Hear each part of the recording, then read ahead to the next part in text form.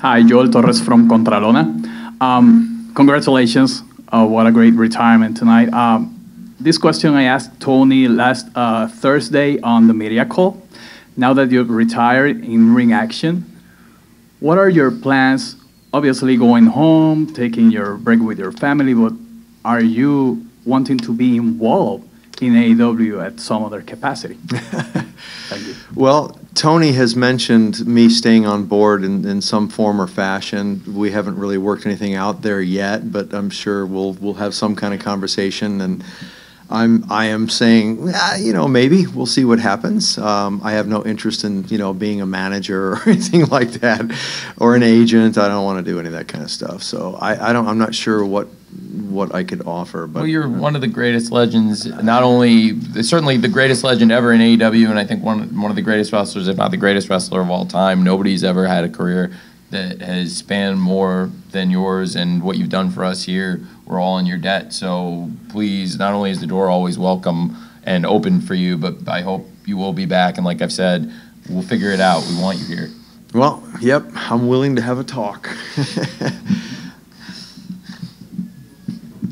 Corey Libre with the Wrestling Observer. I wanted to kind of talk a little bit about the early part of your career. There was almost like a little bit of a crossroads with your career.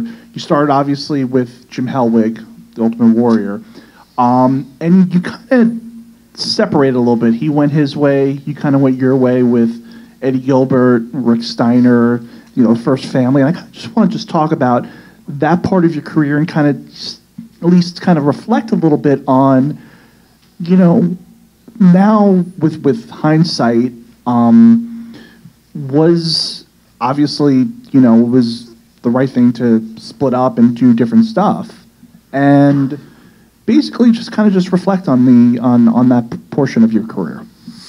Well, I think it was definitely good that we were both together to begin with, because he looked like a freak.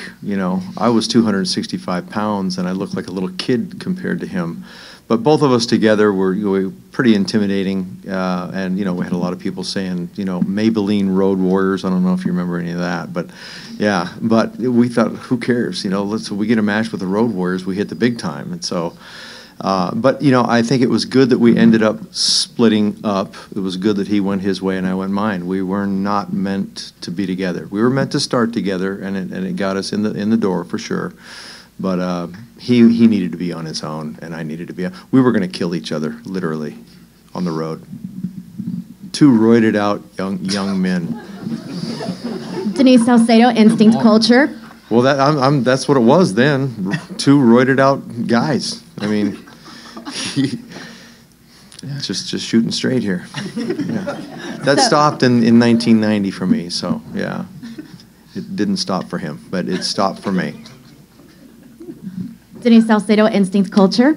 So my question to you is, when you were backstage about to come out and make your entrance, and when you came out and you saw your sons, I want to get your reactions as to what was going on in your mind and how you felt during that specific moment. Well, I knew what I wanted it to be, and it came out to be pretty much what I had hoped that it would be. I just wanted to, and it was perfect too, because we had the video that played before that, and you saw all the old, Surfer Sting stuff, and with Ric Flair and the whole deal. It was great. And then when Garrett came out, my oldest son, as Surfer Sting, the reaction from the crowd, it was just what I had hoped that it would be. And so it was great. I wanted people to go, is this real? I mean, I wanted them to feel like they were going back in time, and they did with the video, and then they did with Garrett, and I think they did with Steven too, as Wolfpack. So it was just a phenomenal deal. I'm glad that we did what we did.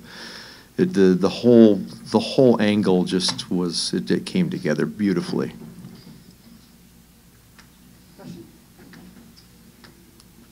Hello, Sting. Steve Fall from Steve. Two Steves here. Great name. Great name. Very handsome name. Question for you: was it so hard for you to leave that ring because you were out there after the pay-per-view? Darby's giving you cues, telling you, "Hey, we're gonna wrap." Obviously, you kept going, and that was great for the crowd and the audience. But how hard was it? Because if that's really your last time, then I imagine you didn't want to leave those ropes and eventually Yeah. Go backstage. Yeah, no, it's tough. I've done it a few times, saying goodbye to some of these towns that I was gonna never come back to again, and this one being the last of the last. Wow, and the history here in this town to boot. Ric Flair being there. Wow, add Steamboat. I mean, again, the whole package. My sons, Darby, just, I mean, outstanding. It couldn't have been better, and it was hard to leave.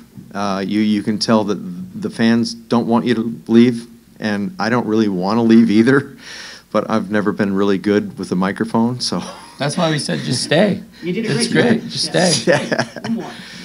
Yeah, man, it felt so good. When did you decide that this show would be your final show? Oh, well, Tony and I, we had a few conversations. We were kicking some ideas around, and he was saying, "Could you maybe stay till Wembley?" Oh man, Tony, I want to so bad, but I was feeling it's time. It's just time. And For it a was lot- Revolution was the 3-year anniversary. That too. was the 3-year anniversary. I was going to get there. Come on. But that's true. I mean, that's where it started. And so it's like so many things in all the years go full circle for me. And, the whole Revolution thing was full circle. So great idea for Tony. Well, if I tried to get it another 6 months out of it, but I tried my best. I tried, everyone. Thank you very much. Thank you for making this the greatest 3 years of my life. And certainly, I said before you walked in, I think it's the greatest comeback ever in any sport ever. And it's been the greatest send-off ever and the greatest last run ever. And it wouldn't have been possible without, obviously, all the great fans. It wouldn't have been possible without Darby. But most of all, certainly 100% would not have been possible without you, Sting. Wow. This was all his baby, and it's amazing that we, at the end of the night, can be like, we did it, and not have any regrets. Wake up, oh man, we shit the bed last night. Like, we really, like, there's no regrets. Like, this was amazing. So, thank you, Sting. First time I saw you was 1986, one half of the Blade Runners at a Mid-South house show in Longview, Texas. I've followed your career every step of the way. I got to meet you in 2018 and your lovely wife, and you gave me an interview, and we're 100% class. I don't have a question for every moment, every Stinger splash, every Scorpion death lock, every Scorpion death drop.